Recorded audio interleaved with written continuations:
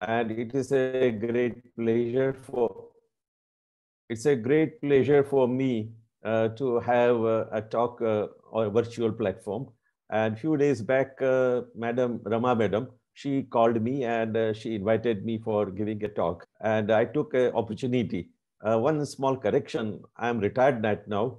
Last year, I retired from my university job, but still I'm working as a visiting faculty with the same university, with the same department. So it is a indeed pleasure for me to have all distinguished listeners, distinguished people attending this virtual meeting. Rama Madam, Ashok Sir, Jaishree Madam, and all other respected faculty members. So I'm very much thankful to all of you for inviting me. As Madam suggested, that today's my topic is biocrystals in human health and in vitro studies with medicinal plants. On the left-hand side is a building of our university, right-hand side where I worked for nearly 40 years. Now, biomaterial crystals, the two opposite things are shown over here. There are two opposite things. For industrial purpose, we require large crystals, good quality, and perfection. And for biomaterials, the opposite things are required. We don't want that crystals to be grown in our body, and we want them, if at all they are grown, they should be in a very small size. So the two opposite things are there. For industry purpose, we require large size, perfections, and large quantities. In our human body, we don't want them to be grown in our body. So that should be no growth of crystals, ideally speaking. And if at all they are growing, it must be very small in size.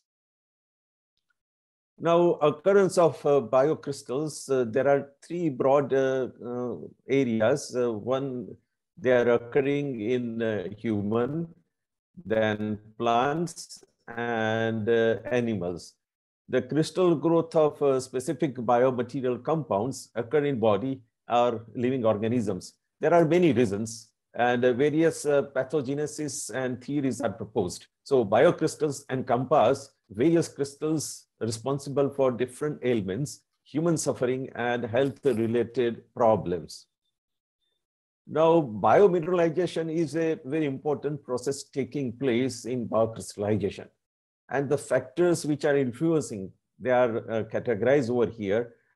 And the environment is very important. Then biological, biochemical, and physiochemical. And then again, controlled mineralization and induced mineralization. So these factors are very important. In other category, the inorganic, physicochemical process, and where the geological minerals are being deposited in human beings. So these are the broad categories where the biomineralization is taking place. Now, main factors, they are influencing the biocrystals. So main focus of the study of biocrystals, the first is how we study the biocrystals. So the one important part is the growth phenomenon of biocrystals. So how they are growing in body, and to study the growth of crystals in human being, it's a very important thing. Another important thing is the parameters affecting the growth of biocrystals. So various parameters are affecting on this growth, and it is very important to study, because by studying these parameters, we can control their growth. Then morphology of biocrystals, morphology or shape is very important thing. Suppose the crystals are spiky, then when they move in a vessel, they scratch and the bleeding is taking place. But if they are smooth, then no bleeding or comparatively less harm is taking place. Then in vitro studies are very important. We are focusing on that in vitro studies because we are trying to mimic the atmosphere occurring in a human body. Then mechanism of growth and dissolution. Again, it is an area of our interest. First, we have to study the mechanism of growth of biocrystals, and then we have to focus that how they are dissolved. So these two things are very important, and growth inhibition and dissolution of biocrystals. So growth is taking place, and we have to see the conditions, under which condition that dissolution is taking place. So dissolution of crystals under various conditions is very important to study.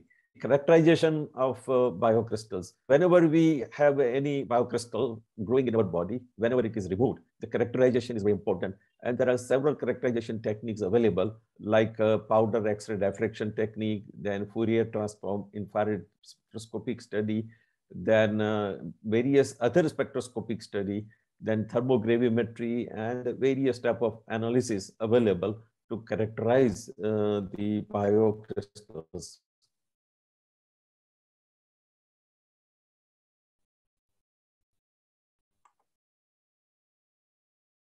The types of biocrystals in a living body. The biocrystals, they have three broad categories. One is organic, another is inorganic, and mixture of the both, organic and inorganic both. Then biocrystals of spatial interest. So we are going to focus only on three different type of biocrystals in today's talk, because today's talk is quite elementary one. And it covers the basic things regarding the biocrystals occurring and how to dissolve them or how to inhibit their growth. So we are going to focus on that. And in my next talk, I will go into the much more technical details and our results. So today is some sort of an introductory talk. So we are going to focus only on the three main aspects of biocrystals. One is urolithiasis, then atheropathies and gallstones and atheromatous plaques. Why to carry out studies on biocrystals? So these elements can be dealt with considering three main aspects. One is the prevention, then relief and cure. All three things can be dealt by our study. And one is growth is of crystals. That relief is something like if the growth is reduced or inhibited, then the relief is done. And cure, then once the crystals are grown, by some mechanism they are dissolved completely, then cure is taking place. So all the three different aspects can be dealt with the present study. Now we are coming to different type of biomaterial crystals. So biomaterial crystals are very beautiful. They look very beautiful, but they are painful and they are not very comfortable for the patients. So biomaterials or biomineral crystals induce several diseases in human body, even in animals also. And protein and crystals are grown. And this is the photograph of a protein crystal. So protein crystal and virus crystals can be grown. Then urinary stone problem. We have shown the cartoon. In a top cartoon picture, the healthy kidney, so the face is laughing, and the kidney with a lot of crystals and lot of stone. So kidney is in a sad phase. So urinary stone occurs in a body, which is very painful. And urinary stones are crystalline depositions. Then occurrence of urinary crystals in world. So 12% population of European Union is expected to be suffering from kidney stone problem. And 15% population of North India are again expected to be suffering from urinary stone problem. And there are stone belts, particularly in our region, Saurashtra. There are many places where people are suffering from urinary stone problems. So they are known as stone belts. These are the chemical constituents of different type of crystals, which are composed of the calcium oxalate monohydrate, the calcium oxalate dihydrate, calcium hydrogen phosphate dihydrate, tricalcium phosphate, magnesium, ammonium, phosphate hexahydrate. So these are the crystals, colite and struvite, and we have grown most of these crystals in our laboratory. So these crystals we have grown in our laboratory. These are some humor expected or associated with kidney stone problem. So in one cartoon with a chisel and hammer, the doctor is trying to remove the kidney stone from a patient. And in other cartoon, the kidney stone itself is giving its experience to small kidney stones. I'm sorry, kids, but last night your father passed him out. Father is not passed away, but passed him out. And another thing is in a Marathi, the person feels that the stone is something like a stone required for kapchi, for paving the road, but it is not that. It is something like a stone from the urinary tract. So Nasik stone and urological center, the common place in this cartoon. So these oxalate crystals are one of the main crystals occurring in urinary stone. And they are also known as a mulberry stone, covered with sharp projectiles or projections. And they mask, whenever they pass, they bleed things, and they are very hard and they are radio opaque. So these are the photograph of the calcium oxalate stone, as well as how they look in a urine, that is shown in the next slide. The phosphate stones are usually called as a calcium phosphate, and calcium, magnesium, ammonium phosphate or triple phosphate. And sometimes they look like a dirty white, and they are also radio opaque. And calcium phosphate is also known as a bruchite, and they also appear like a needle under microscope. So the photograph is shown that they look like a needle in a microscope. Then another type of phosphate stones are the struvite stones, and they look like a staghorn. Staghorn is something like a deer. Their horns and the struvite stones, they look almost same. So that is why they are known as a staghorn-shaped struvite stones. So these are looking very completely tracked. Because of their branches, they scratch and the bleeding is taking place. Crystals are mainly responsible for urinary stone problem. There are three broad categories: the calcium oxalate, calcium hydrogen phosphate dihydrate, ammonium magnesium phosphate, and all of these crystals are grown in laboratory using the gel growth method. So we are going to discuss later on about this gel growth method. Another issue for that crystals are very valuable, that is arthritis. It is due to the deposition of small crystals in soft tissues of joints. The crystals induce inflammation, particularly when they break. So arthritis is also because of the deposition of crystals. This is some, here some humor associated with arthritis. Cartoons are shown, particularly with the old people, and particularly the athletes have a knee joint problem. And sometimes they are advised to put chocolates, so lubrication is done very efficiently. The occurrence of arthropathies or arthritis. In India, prevalence of rheumatoid arthritis is 0.75%. In China and Indonesia, it is 0.4%. And arthritis affects 0.3 to 1% of population all over the world. And in world, in October 12th is celebrated as an Arthritis Day, World Arthritis.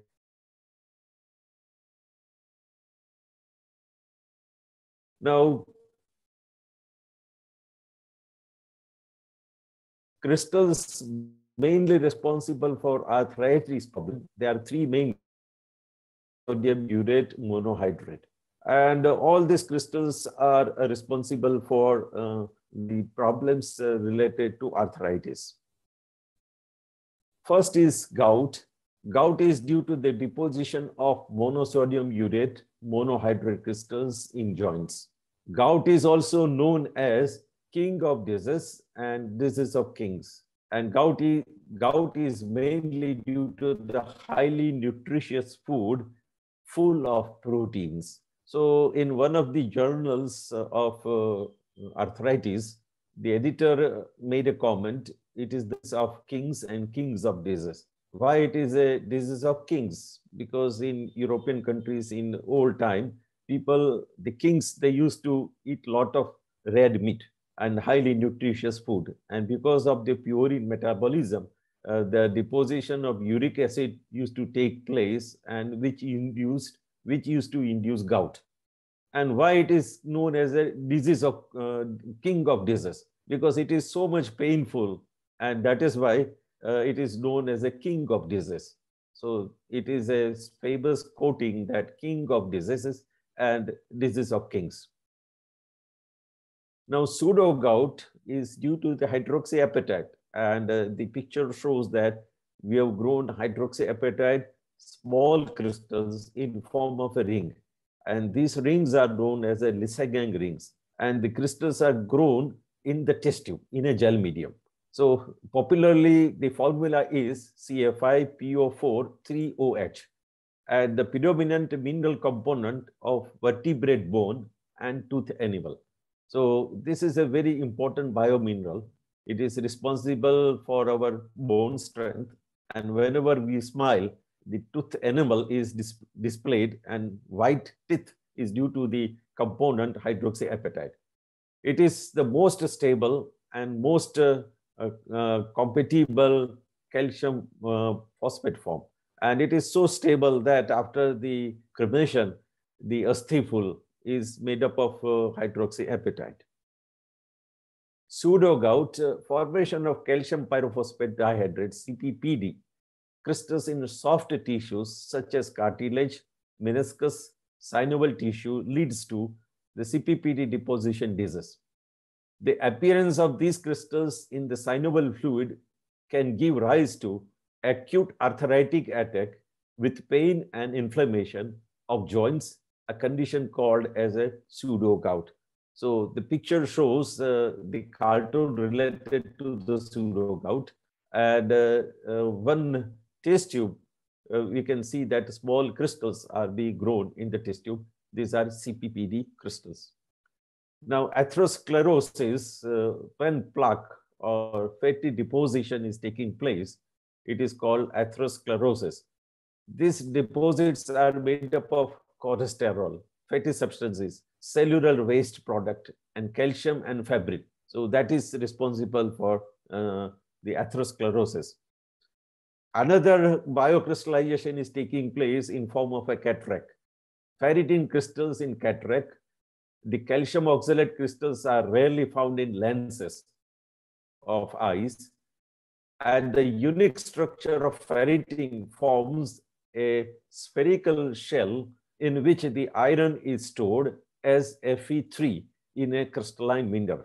So the crystalline structure or the molecular structure is shown, and the crystals are responsible for cataract problem also. So the reference by D.G. Brooks, they have studied the ferritin crystals role in cataract.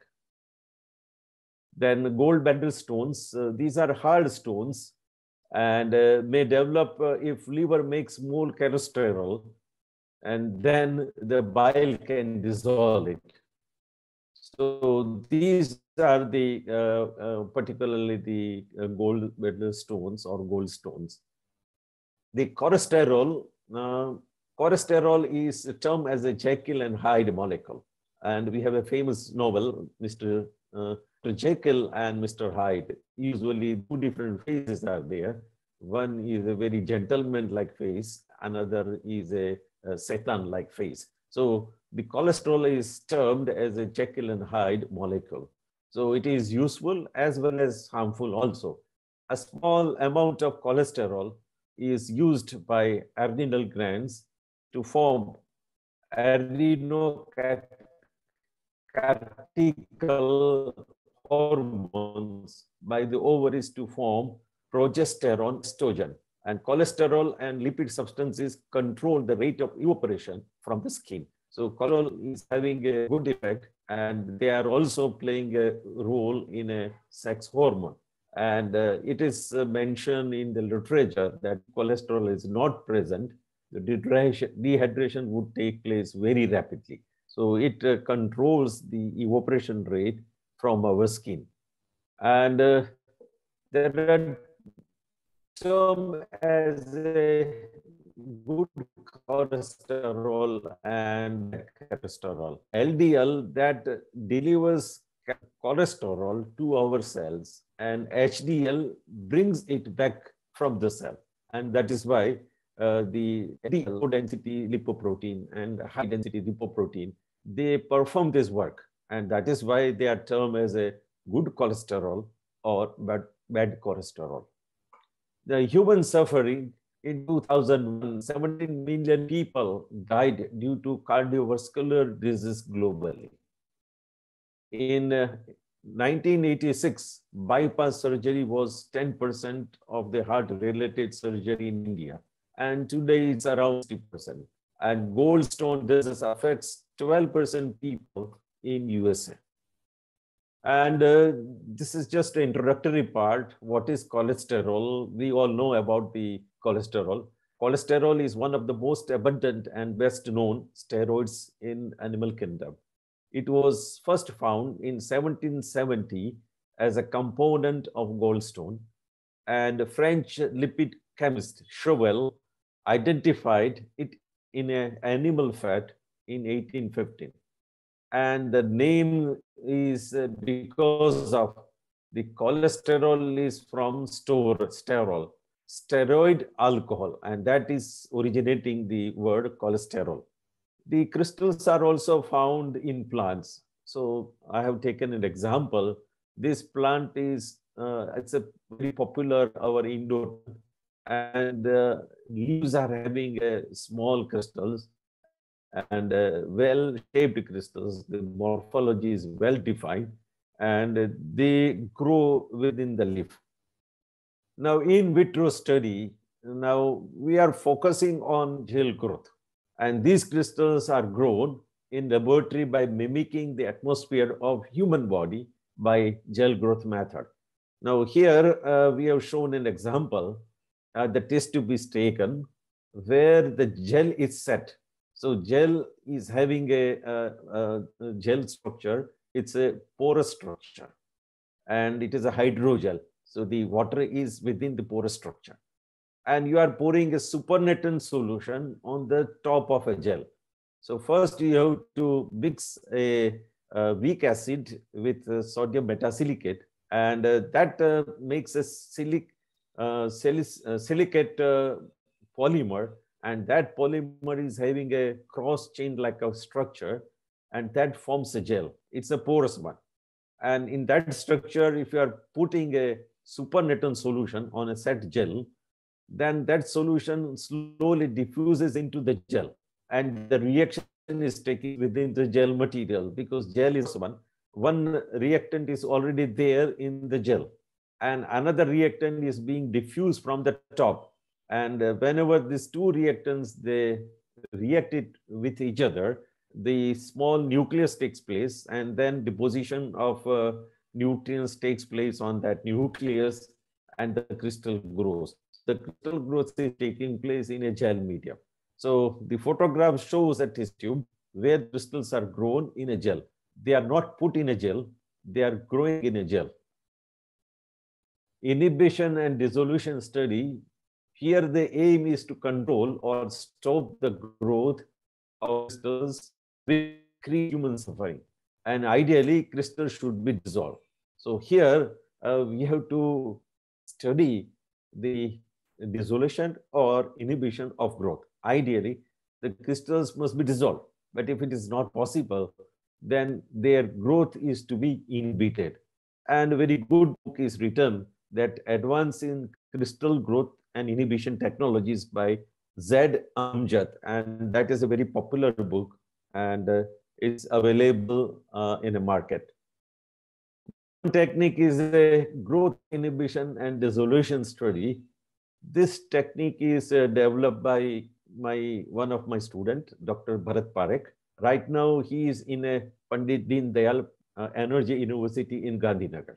And this technique is very simple technique. It is using a petri dish and 2 slides and cover slip. Usually in any pathological lab or any biological lab, these things are available. First thing is that you take a petri dish and you try to put a small drop of the gel solution. And once the gel solution is just thickened, then you put a cover slip on that. And in another slide, you put another slide on as a protective layer or as a cover, and then you put another solution in a petri dish, and that solution just diffuses into the gel, and small crystals are getting developed. And the development of crystal you can see under the microscope. If you have a digital camera facility attached to the microscope, you can record it and you can take photographs. So the method is described over here, and the photographs we have taken, that is on a brushite crystals, and the inhibition we have studied by using a lemon juice or a citric acid or citric acid. So the growth inhibition in vitro is carried out using the citric acid as an inhibiting solution, using a very rapid and simple method, because this is a very rapid method, very simple method. In a gel growth method, it takes almost 15 days crystals to grow. And if you want to study the growth dissolution, again, it will take a few more days. So within 1 month, you can have a complete data that how much efficient the growth dissolution is, growth inhibition or growth dissolution is taking place. But here, the growth of crystal is taking place very rapidly under the microscopic condition, and using the inhibiting solution, whether the inhibition is occurring or not, you can check it very rapidly. Within 2-3 days, you can have a data with you. So this method is very important. And the paper was published in Current Science with Vaidya sir, and it was published in 2007. And the photograph of crystals appeared on the cover page of Current Science. Another is growth inhibition of calcium oxalate monohydrate crystals. And this is done by a very enthusiastic pharmacy faculty member from Pakistan, that is from Karachi. And he has adopted our technique, which I have reported or I have just discussed in the previous slide. He used that particular technique and he studied growth inhibition in using the glass slides in a gel-based medium. And he used 3 different seeds or pulses, and the name of pulses are given. And these pulses he has used to study the growth inhibition of calcium oxalate crystals. And these pulses are very common. We use in our day-to-day life. So this technique is used by many people. Then how growth inhibition is occurring? In vitro studies, different herbal extracts of medicinal plants are used in a crystal growth experiments. In gel growth, these extracts are added on the top and the growth rate of the crystals is observed. And aqueous extracts or alcoholic extracts are used. And these theories are discussed by S. Ahmed et al. And in his paper. So this technique is very, very efficient technique. Now I'm coming about the reverse pharmacology. That is the favorite subject of Dr. Ashok Bhai Vaidya. So I'm not a competent person to describe or discuss about that. But I will just observe few things about that. If the crystal length decreases, then it is called dissolution, which can be used for the treatment or cure the problem. If the crystal length increase becomes slow, then it is known as an inhibition, and that can be used for the treatment to give relief. This thing is very important from a reverse pharmacological point of view, because Sir has always advocated for reverse pharmacology approach. There are large varieties of herbal extracts available. Their toxicity, their potency, they are well documented. If we use those herbal extracts for pilot study in vitro, that can be very much helpful for paving a path for in vivo studies or animal studies. And we had one project with Vaidya sir and Mengi madam, and we completed nearly 15 years back. And that project, we worked in a tandem manner. We studied the in vitro thing using the gel-based model. And then sir studied in vivo and animal model things. And we came with a very good results in our DBT major research project. The herbal extracts, we used herbal extracts of Tuberous terrestris and Virginia regaluta, and these are used for inhibiting calcium oxalate monohydrate crystals. Again, as shown, the photograph is shown about the Tuberous terrestris and Virginia regaluta, and growth inhibition study was carried out by Dr. Mihir Joshi. Right now, he's a principal at Science College in Petlat, Gujarat, and he has grown the calcium oxalate monohydrate crystals in a test tube, and he used these herbal extracts to study the growth inhibition of these crystals. And the paper was published in Journal of Crystal Growth, and that is to be a very important paper.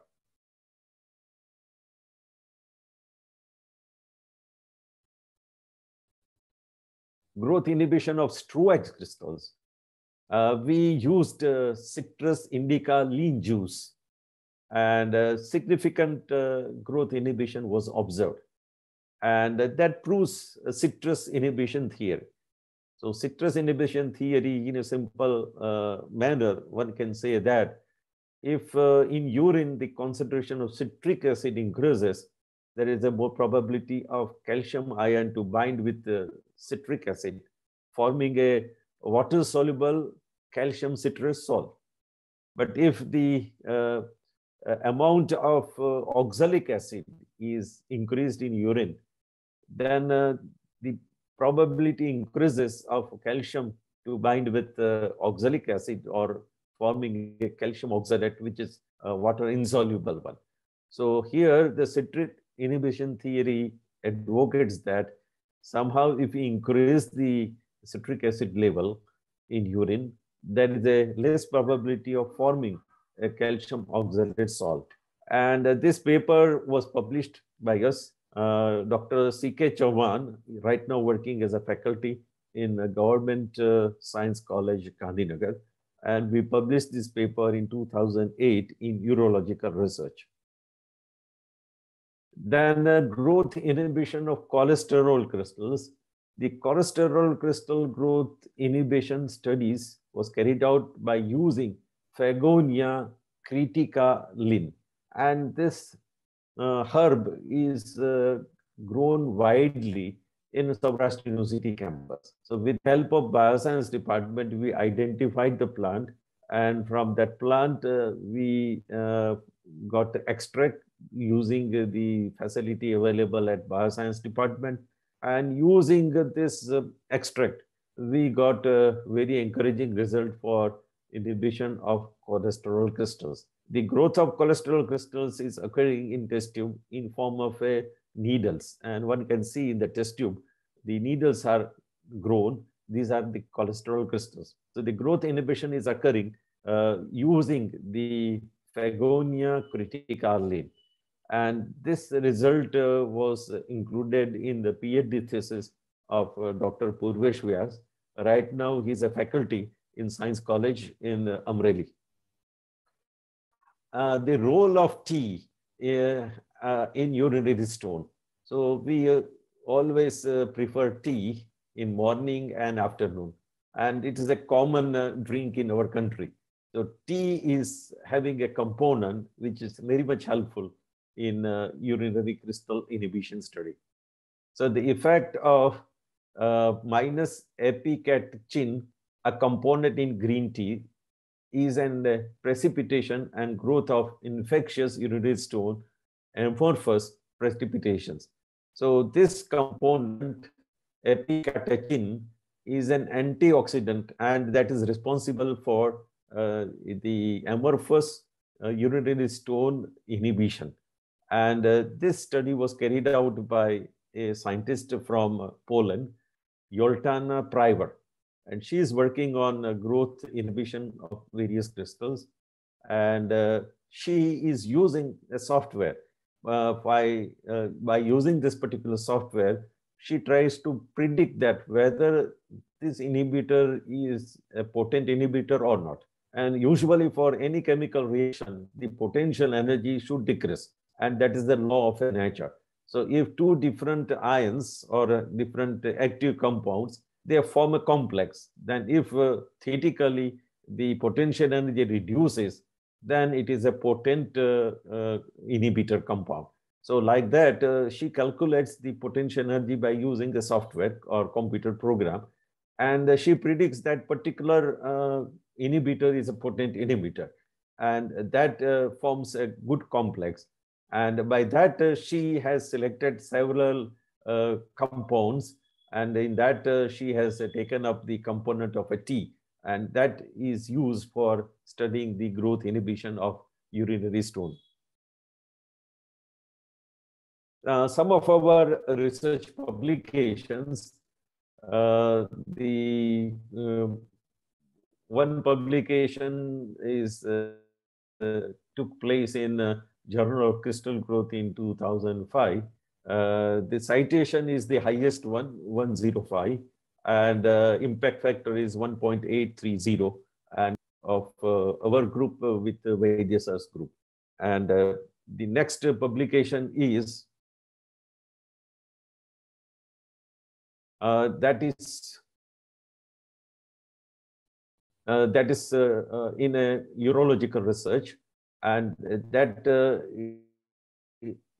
inhibition and growth of urinary calcium hydrogen phosphate dihydrate using the herbal extracts of Tribulus terrestris and Virginia ligaluta. And the citations are 76, and the impact factor is 1.45, and that was published in 2005. This is the cover page photograph of the crystals which we had grown using the glass slides and cover slips using the normal petri dish. And this is a photograph of a bruchite crystal, and that appeared on the cover page of Current Science on August 19, 2007. Another research paper, Journal of Material Science, Materials in Medicine, and that was published in 2009. And the citations are 85, and impact factor is 4.55. This is the round table discussion with Vaidyasar, another Vaidyasar, Vaidya Madam, and myself. So this is a round table discussion. And we had a very hectic discussion on that day in Rajkot. This is a picture of our laboratory, the students working in the lab, and just myself looking into the test tube where the crystals are being grown, and students are discussing with one visitor. Our acknowledgements are, we are highly thankful to Dr. Vaidya sir and Dr. Rama madam. We had a very long collaboration with them, almost 25 years. We published high impact factor journal research papers with a citation over 100. And nearly 5 PhD students completed their doctoral thesis using our collaborative work. And one of my students, Dr. Mihir Joshi, he was the first person to work in this area. And a group of students, Dr. Bharat Parekh, Dr. Chetan Chauhan, Dr. Purvesh Vas, Dr. Kashmira Tank, and Dr. Sonal Vasan. So I'm very much thankful to my students as well as Vaidya sir and Rama Madam for their help and for their active guidance and all of, and they produce good results for good publications. A concluding remark, crystal growth inhibition study by fruit juices and herbal extracts are very important for preclinical research and important for reverse pharmacology. This is forming important in vitro study. It is used by pharmacists for identifying potential herbal extract. This is multidisciplinary study. Thank you very much. Thank you very much. This is the photograph before my retirement in university office. Thank you very much. Thank you very much, sir, for a very informative talk. It was excellent. It's a new topic that we could hear today, and it was very interesting. Ma'am, we could now take up discussion. So if anyone has any questions, you can please ask, sir.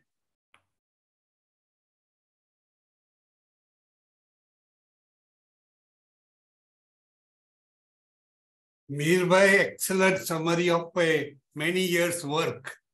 Oh, thank you very much. It appears so simple, but it is difficult to collate so many years' work and so many papers with high citations. And I think that we have left it halfway in terms of human usage. And that's why you rightly emphasized in the last slide that reverse pharmacology with these plants, with current tomography, other things can be done very well. And that's why you remember we had gone to the next door kidney hospital. Yes. I think we had gone there, but it did not work out. But I feel that our youngsters should again, particularly medical youngsters, should particularly explore this further. And I would say that in retirement, you're not retired, but we would rather want to have you as adjunct professor. And that is my request to our research director. And you and Ashwin can guide definitely this more, so it comes to light as a product also. But congratulations for a very good lecture. Wonderful. Thank you very much. Thank you very much. Yeah, Shobha, now it's open for discussion. I think if there are any questions. I find that still 19 participants. I'm pretty sure if we request everybody to put down their now video, see their faces, it will be a live discussion, I think.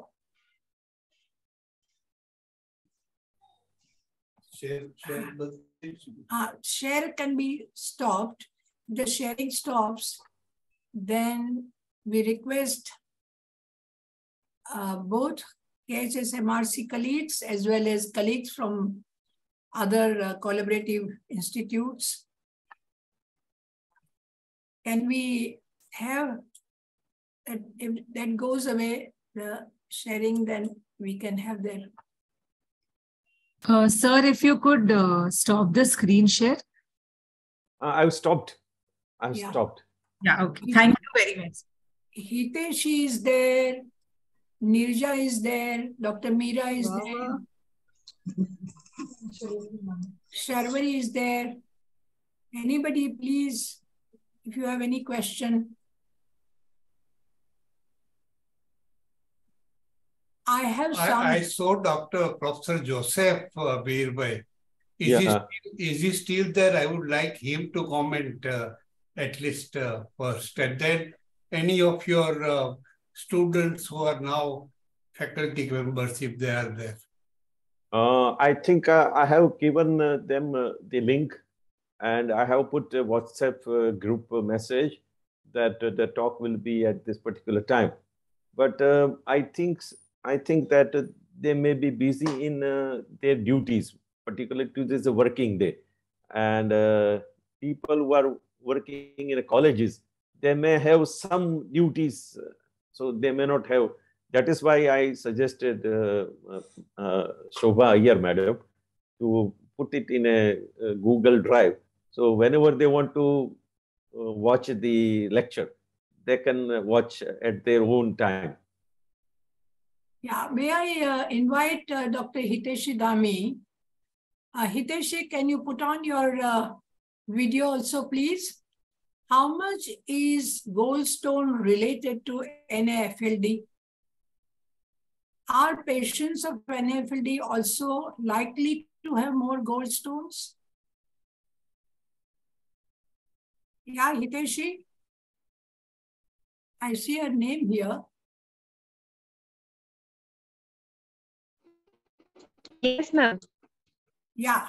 So I would like to ask you a question and then I'll guide it to also the Mihir Bhai. Because as one of the things that we talked about when I talked about 4 mantras from a master, one of the things I said was that what are the things that are left, which Sir has already suggested. One thing is for atheroma, for sure.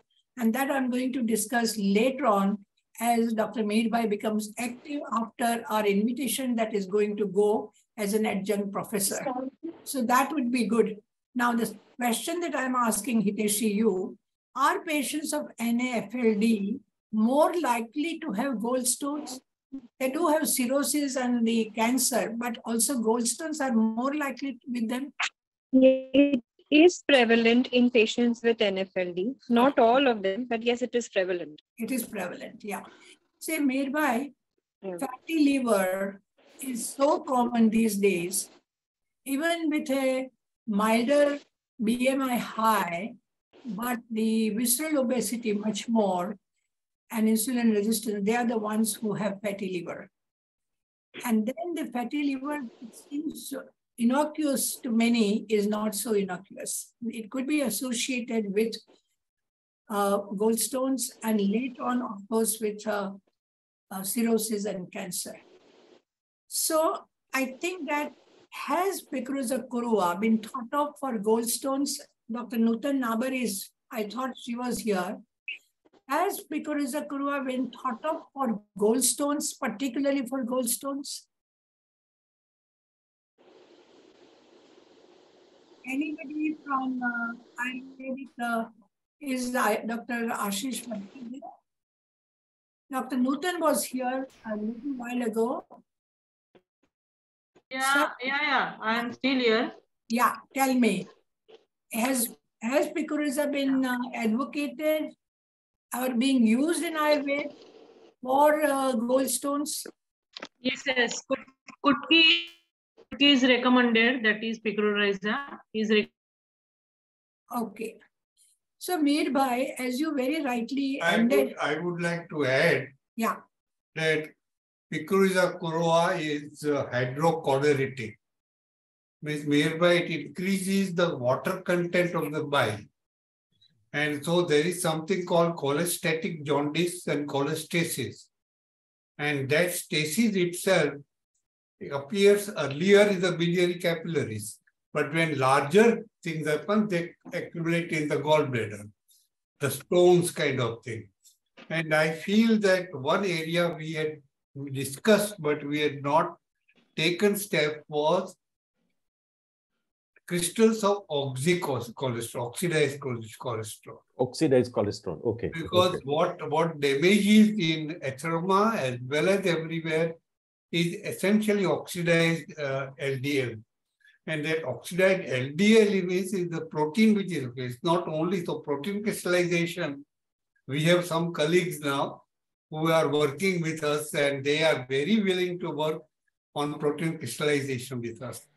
And I feel that we have to get Purvesh's paper out after he recovers from his fracture. Yes. But all his thesis is the only not published to my mind. All others have almost published everything. Published, yes. Yeah. So what I feel that picarosa is a very good example Rama has taken up. And what we need to do is some even in vitro studies about how picarosides 1 and 2, because Hiteshi has done her PhD on picroside 2 and picroiza on NAFLD, non-alcoholic fatty liver disease, in vitro work on liver cells. And but we have not studied bile acids, because I've been telling for a long time that there are bile acids which are derivatives of cholesterol. And so there is a cholic acid, there is a lithocholic acid. Now, lithocholic acid word itself means, litho means stone, as the urolithoacids. So the bile acid which leads to stone formation is more called lithocholic acid. And I think some of these things can be done in vitro after a good literature search and what others have done, as well as what is within our capacity to do. May I request Dr. Shobha Iyer and Dr. Hiteshi, as well as Dr. Nutan, to send all our picoriza papers to Dr. Mihir Joshi, because I think we have opened up something which we have worked on for so many hepatoprotective plants, and our work on Picoriza curua dates back, both in vitro, vivo, and in the clinic, Arogya Vardhini, and later on. So I think that Hiteshi, if you don't mind, since you will have that, the last JIM paper, if you don't mind, just send it to, if Shobha doesn't have, and then Shobha see that Dr. Mihir Joshi gets that. It's available in internet, but it becomes easier. So, and then we'll take it up that in one of our discussions on our Tuesday platform, to take it further, because this is something which is very good. Dr. Pandey and others, VN Pandey, had shown what you talked about, that it becomes what you call it, hydrocholeric. Yeah, it's very interesting. Yeah. Dr. Meera, anybody else? Sharvari, Dr. Sharvari? Yes, ma'am. Any comment? So it was really an interesting talk. It was a new topic, like very in-depth knowledge. Yeah, for you it's new. For us, it is so many years. Yes, ma'am. And that's why I wanted to get it to our platform, that yes. One of the things that on Dr. Vaidya's birthday, 4 mantras, my first mantra was this, where Mihir Bhai appeared, and I have sent that slide to him also, that whatever we dig and which is covered, let's again uncover and start working on it. Yes, definitely. Thank you so much. Yeah. Shubhada, any comments from you, Shubhada? Sir talked about oxidized LDL. No, I think she's not there now. Ma'am, I have a question for Dr. Joshi. Yes. Question is it possible to isolate these biocrystals intact in the laboratory from human fluids without disturbing the crystal structure? First thing.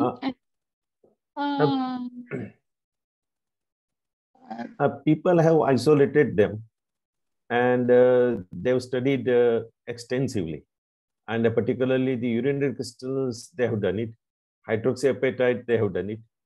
And cholesterol, partly they have done it, because usually they are making a complex with the other compounds. So it is slightly difficult. But mineral crystals are very easy to isolate, very easy to isolate. And the first people isolated them. They took the powder extra diffraction study for identification, and they identified them as a particular mineral crystals. And then people started working on the reverse manner, trying to grow the crystals in the laboratory, which factors are affecting the growth, and then inhibition and other studies. So that is what we are focusing. And my next question follows this. Your lab-made crystals, which you showed in gels, do they truly mimic the biocrystals? Yeah, in a certain aspect, they try to mimic the biocrystals. We know that in a human being, the things are very complex. And in a soft tissue, the crystals are being grown by supplying the nutrients from our body fluid itself. But in a laboratory, we have to mimic that situation by creating an environment of a soft gel. That is something like mimicking the tissue. And it is a porous one, so that the fluid is being transported, being supplied, and that nutrient or fluid is having a composition of the different nutrients, so that the usually the compounds are being supplied to the site of growth and the crystals grow. So it is almost a mimicking, not making the exact atmosphere. That is why the term is used, mimicking. It's not exactly the body condition is made. So body condition is always very complex, but we try to make it in such a way that we try to understand that how they grow. Can we have the name of the person? Can you show your face and who's asking this question? We would love to see you. Yes, ma'am. I will do that. Yeah, lovely. Am I visible? Oh, Dr. Mihir was asking. Wow, very nice. Oh, madam. I thought as much though. Sir, my next question is this. Since you say you mimic the natural crystals, I just wanted to know, because the osmotic conditions that you would be maintaining in your gel would not exactly be the way that it would be in, say, within a human system. So when you say you're using it to reverse crystal formation, is that going to impact? Yeah, it's a good question. Good question, madam. That was when we started working on this system long back, because it's a big story. I met Dr. Vaidya nearly 25 years back in one of the conferences in Rajkot. And since we are from the same family, so we know each other. And I asked him at that time casually, are you working on kidney stone?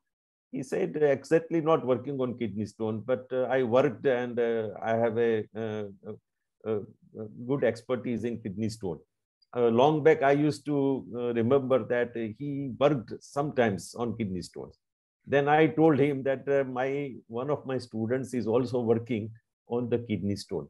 And then we started collaboration. And that collaboration started with his knowledge of Ayurveda, his knowledge of clinical pharmacology, and our knowledge on physics, as well as characterization and growing crystals. And in a first lot, we did a very simple study, and that work is being published. And that work is published long back, means almost 15 years back. That is very simple work that we use different herbal extracts. But your question is very important, that how to mimic the condition. In kidney, it's a dynamic one. It's not a static one. The urine is being continuously generated, flows through the system. So we have to grow the crystals in a dynamic system. Another thing is that what are the conditions within the urinary tract or kidney? pH level, as you mentioned, osmotic condition. So again, we have to take a help of medicine or pharmacology people and try to create the atmosphere, the dynamic atmosphere. And we try to see that how crystals grow in vitro, not in a system. And we try to use the inhibitors, that how they try to inhibit it. Our system right now, we study it, it's a static one. But we want to have a dynamic system, as you mentioned, that using different conditions, pH level, then osmotic condition, all these factors we have to consider. Again, we try to repeat the thing. It will be much more nearer to the real situation. Not exactly the real situation, but nearer to real situation. So Doctor, may I come in, Meera madam? Yes, reverse pharmacology starts with clinical experiential data or exploratory data or case reports. So the plants we have chosen are used for centuries in kidney stone. So when we want to test it and we found it positive, it is already in human positive. Oh, And so defining conditions may be different. For example, as Mihir said, in terms of citric acid, citrate containing fruits, all that. And but I would like him to say something of your interest. That is how microbes may play a role in crystal formation. Mihir, please, because she's a microbiologist and she would be very interested there. Accidentally, we found one interesting result, but somehow we could not work on that because of our less expertise. We were growing crystals of potassium tartrate and strontium tartrate in a gel beater. And we found the gel becomes dirty and some cotton-like thing getting attached to the crystals, and it stops growth of crystals. Then one fine day, I invited one of my colleague from bioscience department. She used to be a very good friend of mine.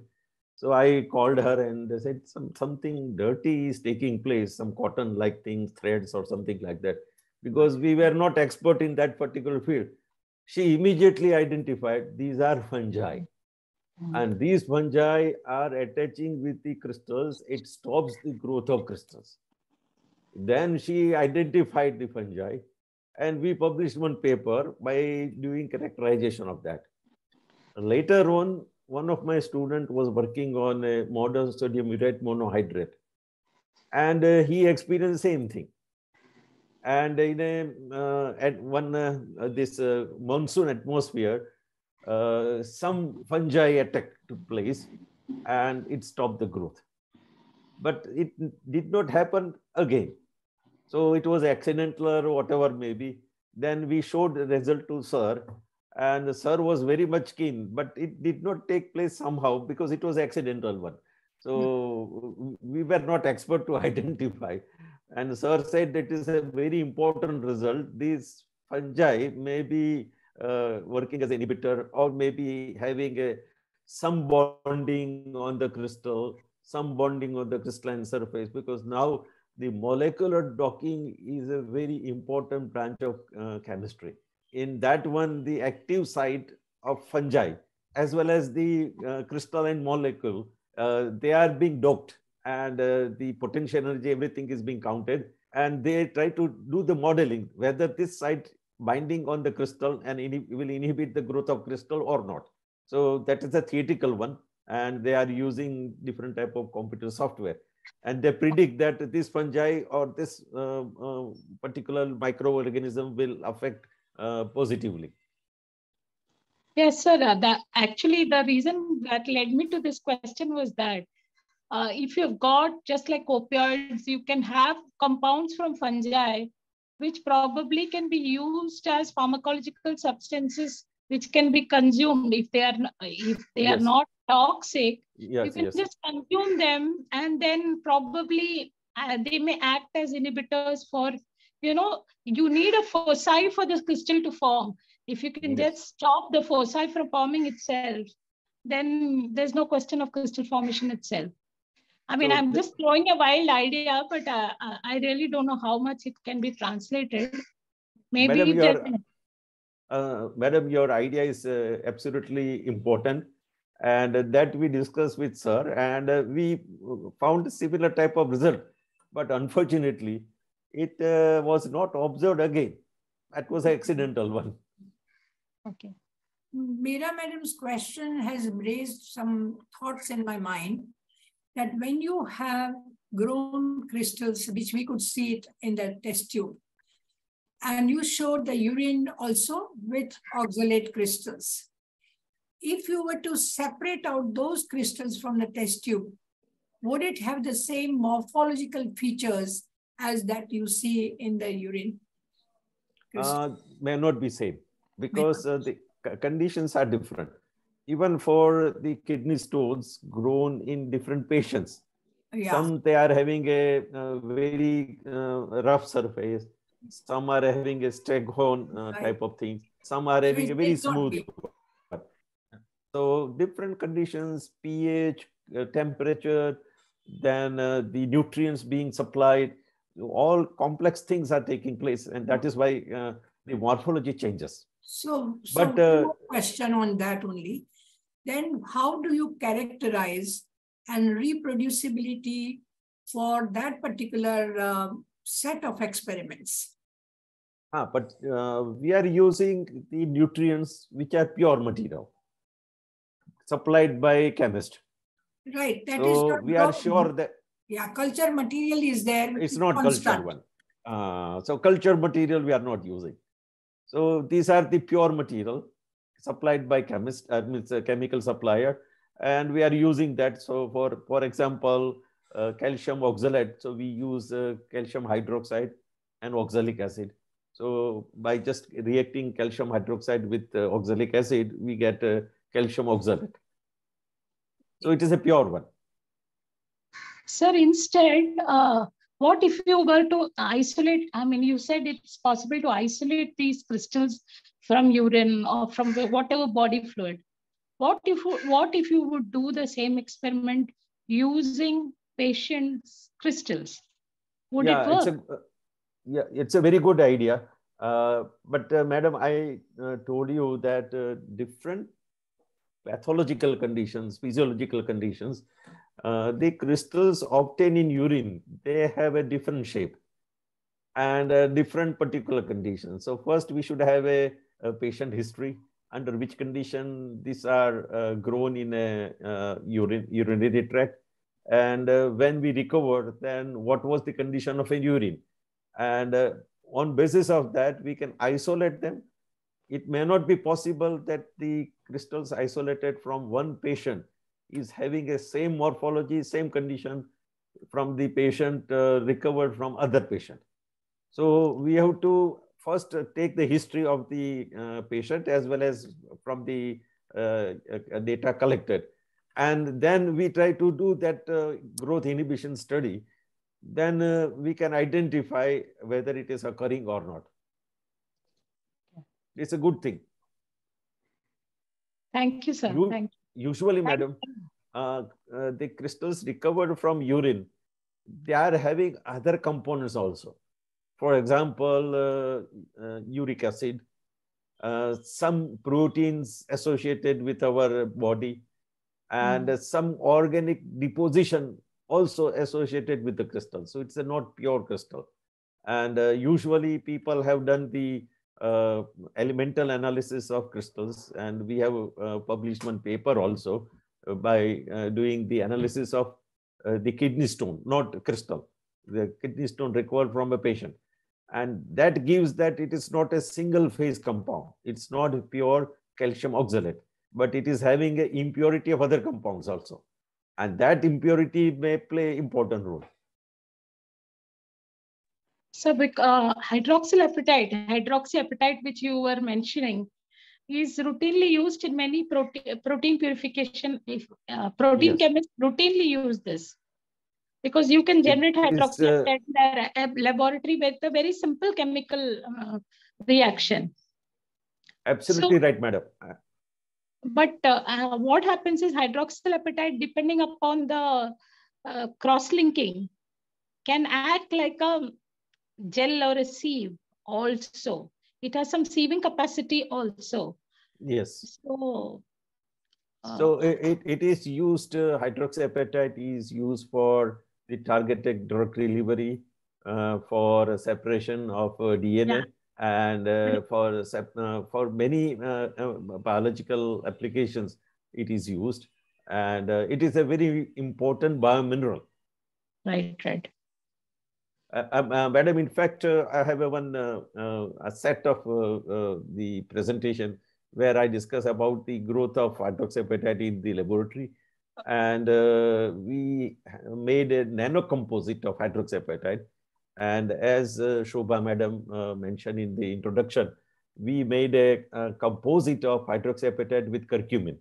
And we know that curcumin is having antibacterial, antiseptic, and many other biological activity.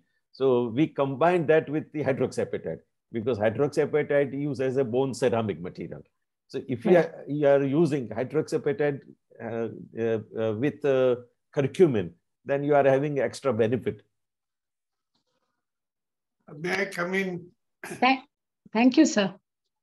I think that this problem of microbes, bacteria, fungi in stones, particularly calcium oxalate, brucite, struite, urolithiasis, there is a paper in 2021. And earlier 2 years also there are papers. And actually, sometimes it is believed that you need the nidus of a microbe to truly have a reposition around it. And I think this paper I will request Shobhaya to send to you. And it is in Kidney, a very reputed journal. And it is Kidney, Kidney 2098 to 298 to 311, 2021, Kidney, volume 360 and 2. So if we get this, or even if you just put search as this, it has also given many references. It's an extensive review and a very good study also. They have also identified the microbes, the wonderful photography. I don't know whether you can see this or not. Oh, yes. Beautiful photographs. So it is shown that